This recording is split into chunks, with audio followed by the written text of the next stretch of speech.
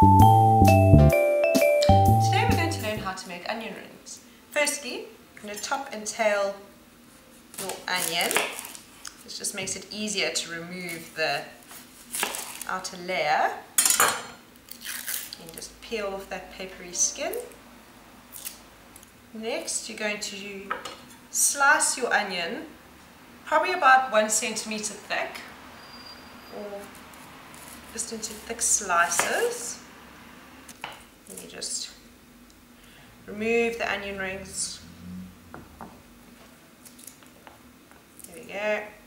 And take a little bowl of flour, lightly dust them, the onion rings in the flour. Tempura batter, must mix equal quantities of corn flour and enough beer to form a thickened cream consistency. So this might need a little bit more. If you don't drink beer, you can always use soda water.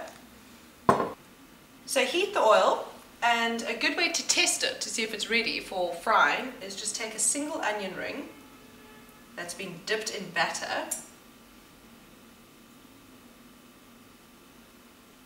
Just plop it in.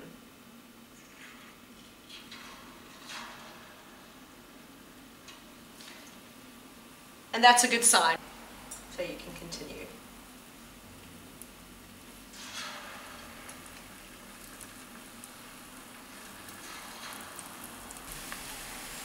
We'll fry until they're crispy and golden.